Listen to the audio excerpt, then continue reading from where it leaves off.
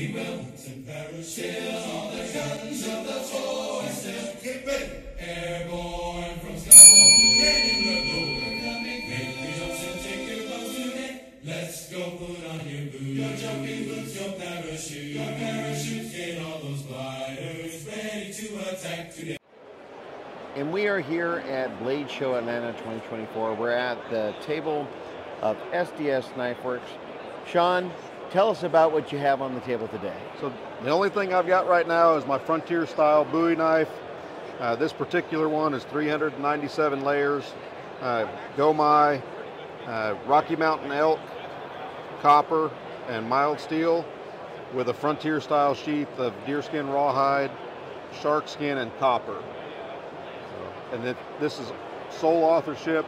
I do all the forging, all the assembly, all the heat treat, and all the leather work. Now let me ask you this.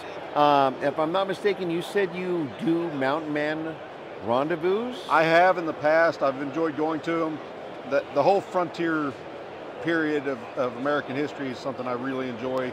The rustic ruggedness of that time period. And so I enjoy going to those and visiting with people of a like mind. And when you look at a knife like this is something that you would expect to see on a mountain man coming down for a rendezvous, stacked with his winter workings, looking to sell and have himself a good time. This would be his dress knife. That would be his dress knife. And here is, so you can see it, that is Oklahoma Knifeworks, SDS. Sean at SDSKnifeworks.com. He is on Facebook and Instagram. Now, you were on Forged in Fire. I was. What season and what episode? Season 5, episode 39, The Irish Ring-Hilted Sword. And how did that go? I won my episode. You won your episode. I did. Well, hot damn. Let's have fried chicken for dinner. Yes, sir. Needless to say, that was a very interesting experience. What was your favorite moment of your episode? I don't know that there was a single moment, but just getting to meet the guys and the camaraderie and the doors that it opened after the show were probably the most fun for me. Well, that's really great. We hope you have, it's Saturday, so there's Sunday.